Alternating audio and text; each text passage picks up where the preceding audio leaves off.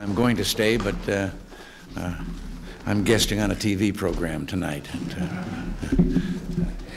Well, I know all of you are here on very short notice and at some inconvenience, and I thank you. Later tonight, in that speech from the Oval Office, I plan to concentrate on the Soviet military threat and the U.S. defense program. I hope to increase the American people's understanding of the reasons for our defense modernization program and the need to sustain a substantial defense effort despite the economic costs that it contains. I hope we can rise above a sterile debate about this or that level of defense spending to concentrate on the threats that we face and the steps needed to conquer them. As a matter of fact, I hope for more than that. I hope that we can set this nation and the world on a new course for peace. Consistent with our obligations under the ABM Treaty, recognizing the need for close consultation with our allies, I am directing a comprehensive and intensive effort to define a long-term research and development program for defense against strategic nuclear weapons. This could move us a long step toward our ultimate goal of eliminating the threat posed by these weapons as well as the weapons themselves. Our objective is a world of lasting peace, one in which no one country could shatter the future by the insane launch of a nuclear attack on another. As most of you know all too well, U.S. defense policy over the last 2 decades has been based on what some call the balance of terror. Deterrence between the United States and the Soviet Union has been achieved by a perception that both sides have sufficient nuclear capability to inflict unacceptable damage on the other. In other words, there would be no winners. So far, this concept has served us well, but I've always been deeply disturbed, as I think you must be too, at the thought that this would be a permanent solution. For many reasons, it is now time to look toward a long-term solution. It's time to start lowering the risk.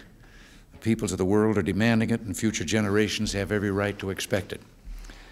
We need your help, and I hope your support in carrying out this long-term shift away from offensive nuclear weapons and toward greater reliance on defense against attack.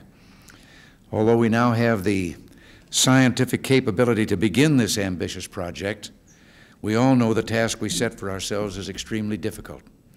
We are taking on what could be the most difficult technological challenge that we ever faced. But wouldn't it be a fitting application of the technology of the last 4 decades if we did use that technology for this purpose?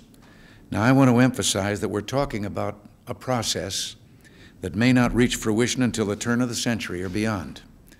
This will have to be an American commitment that transcends more than a few national administrations. And during that time, we'll still have to rely on high-priority strategic programs, such as the MX and the B-1, to protect us until we can more fully depend on strategic defensive systems, and we will certainly continue our strong attempts to negotiate nuclear arms reductions during that same period.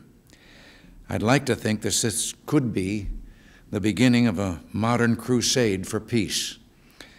In the days ahead and then in the years ahead, the government and citizens of this century will turn to you and your colleagues for guidance. This quest for a safer world needs your expertise and your wisdom if it's to succeed. Please join with us and help us make this happen. Now, I don't know whether they're here yet, but I know Bud McFarland and Jay Keyworth will be along in a moment to provide you with some details and answer any questions you may have. And in their absence, Bill, should I call on you? Huh? All right. But I know I can't greet all of you, and as I say, I see many people I want to shake hands with and say hello to out there, but I understand that after you've eaten and I've broadcast and you've watched, I'm coming back and have a cup of coffee with you, so then we'll say hello.